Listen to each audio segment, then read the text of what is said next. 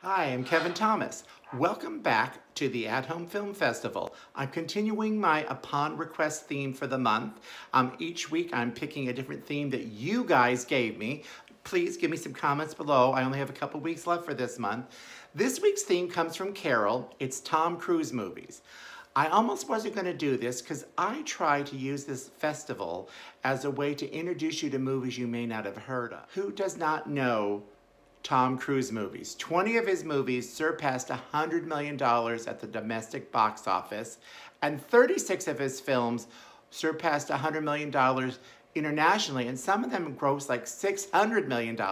So how can I discover or introduce you to a Tom Cruise movie? You probably have seen them all, but have you? But what made me take on this theme from Carol is she also wondered, maybe for me to be analytical, why does she like Tom Cruise? So let's take a look at some of his movies, and at the end, I will give you a theory about why Carol is drawn to Tom Cruise. There are very few that are free on different devices, but I'll point those out, but they're just a couple of dollars. So let's start, let's go. First we have representing the young Tom Cruise, because he was making movies when he was about 19 years old. He did several in a row, but his first really big above the title movie was All the Right Moves. This was after Risky Business, which was his big breakthrough film. It was the same year, but this did not get the box office it deserved like Risky Business did. But this movie is really good. It also shows Tom's acting chops. He plays a star football player in a little town that he wants to get out of, so hoping for a scholarship. But he has kind of an attitude, so people, his coach, really doesn't want to help him succeed because he doesn't like his attitude. This movie is really good. Tom's an amazing actor. And this also showed that he's sort of a method actor, because he actually went to high school to prep for this film so he could feel what it's like to be at the school that it's sort of representing. He didn't last there very long because someone had already recognized him from one of his early 2 movies, which he wasn't even the lead star. He must have such charisma that people remember him. Anyway, check out All the Right Moves. You will be glad that you did. Perhaps one reason that Carol is interested in the career of Tom Cruise is he's not afraid to take the back seat. He has worked alongside 3 people in their Oscar-winning performances, so he allowed them to shine. He also co-starred with 5 other people that got nominated for their roles in his films. So I'm kind of encompassing that with one movie, The Color of Money, because he also worked with Martin Scorsese. In fact, if you think about it, Tom Cruise has worked with every major director: Spielberg, De Palma, Scorsese, Ron Howard. Let's see who else we have. I have a list. Stanley Kubrick, Francis Coppola, Oliver Stone. He's really worked with every great director. So this movie is Paul Newman's Oscar winner. After many nominations, he won 1 Oscar. And right alongside him is Tom Cruise, but Tom doesn't seem to mind letting Paul have the spotlight, because Tom, of course, makes his own impression, and Tom worked with other great actors in their Oscar-winning roles. So this movie represents Tom willing to be your great co-star and support you so you could get all the glory. So thank you, Tom.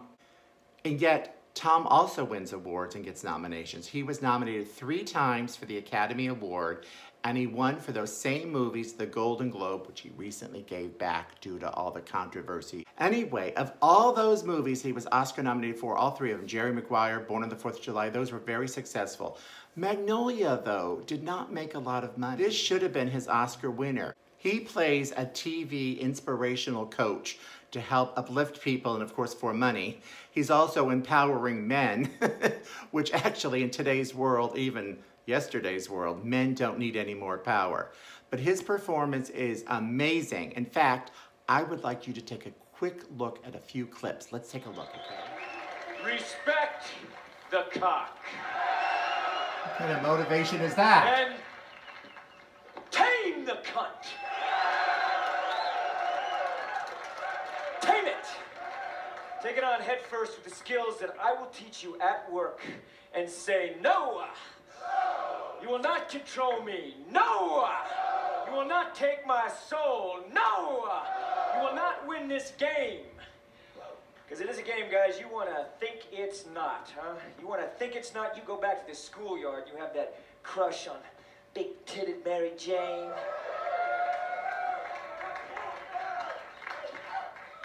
Respect the cock.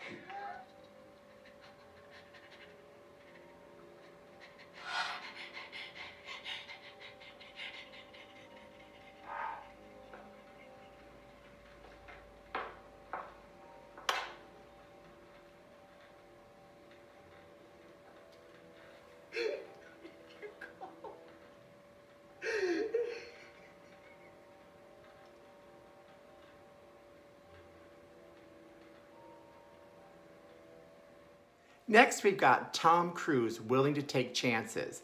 And the movie Rock of Ages is definitely a chance. It actually was a giant flop. It cost $75 million and didn't even get close to making that back. But you could watch it free on HBO, so why don't you? And by the way, when this movie came out, I did not like it. I'm still not the biggest fan. I like the Broadway musical better. But the thing I did like about it was Tom Cruise. He plays a rock star, and Tom could not sing before this movie. He really gets into his roles. Maybe that's why Carol likes him, because he studied for 5 months singing. He worked on his diaphragm. He worked to keep his body tight. So his Stacey Jacks is an amazing character, and he gives a really good performance in a movie that's just okay. But anyway, let's hear Tom as a rock star. Real rock stars actually admired his work too, by the way.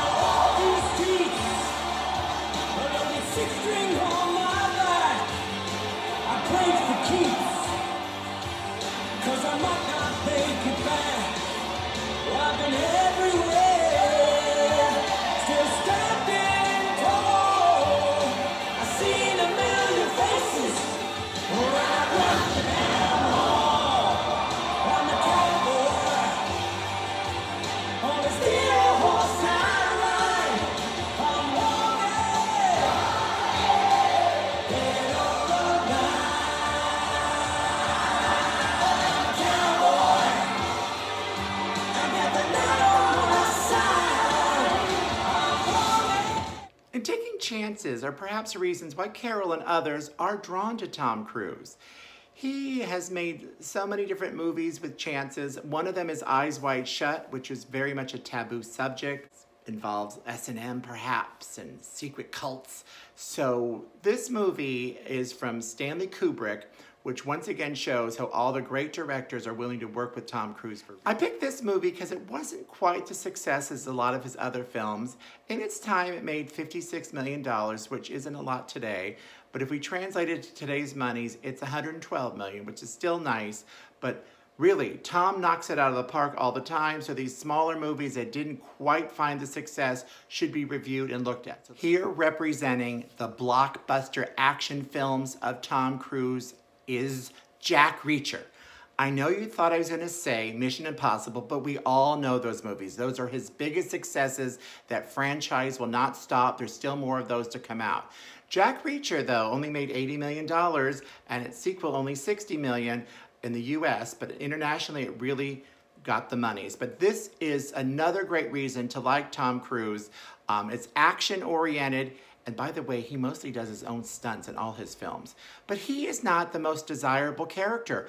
Tom is willing to show his characters have flaws, and we still don't mind. We root for you, Tom Cruise. We want you to succeed. Jack Reacher is full of action. It's really good. It's high up there on my list of his favorite movies. And it's a little semi-underdog. It's hard to find a flop Tom Cruise movie. There are some. And some I don't even want to ever see, which still could be good. They just didn't appeal to me. But Jack Reacher is really good, just like all those Mission Impossibles, Minority Report. When he does action, he is in his wheelhouse. And let's not forget American Made, based upon a true story. Kind of action-y, more just of a drama. Tom, once again, is not the most appealing admirable character. Well, he is appealing, but he's not always following the law because he plays a pilot that decides to be kind of a drug mule and bring, you know, drugs into this country. I thought it was one of his better acting roles. Didn't make the money that his other movies did, but this is available for free on FX+. So if you have that, you could watch this. In the meantime, please do enjoy American Made. So there we have it, Tom Cruise in his element, really good actor, action star, and Carol, thank you for picking him out, because hopefully I even introduced you to some of his less known pieces. But Carol, you know, you probably like him. First of all, Carol is someone I know. You're a 13-year-old boy trapped in a woman's body, so who would not like all these action movies? But Tom definitely is not a cookie-cutter actor. First of all, if you're following Hollywood standards, he's short. He's 5'7". Normally, a big star is not 5'7". He also is attractive, but he doesn't have that model, old-style movie look of a sexy star. But that's okay, because he's cute enough. But what he really does, it seems like he likes his co-stars. He's willing to take chances. He does his own stunts.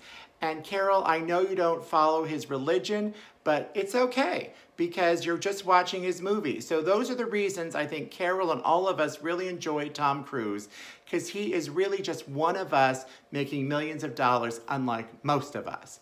But Tom, thank you for all the really good movies. We look forward to more coming out. I have next week's theme all lined up. So I would love for you, I have one more week then of upon request. So what are you interested in below? Let me know, write to me below.